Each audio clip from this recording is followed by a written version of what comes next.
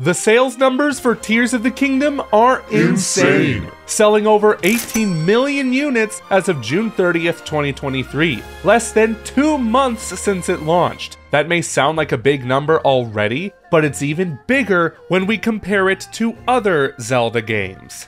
Yeah, it outsold literally every Zelda except Breath of the Wild in a matter of weeks. To put things into greater perspective, it sold more than the original releases of Wind Waker, A Link to the Past, and Zelda NES combined. It also sold more than the OG versions of Ocarina of Time and Twilight Princess put together, and it's already halfway caught up with Breath of the Wild's 32 million units. But that game sold that amount in 6 years, whereas Tears of the Kingdom sold half that in 7 weeks. Breath of the Wild shouldn't get so comfy on that throne, because Tears of the Kingdom is coming for it.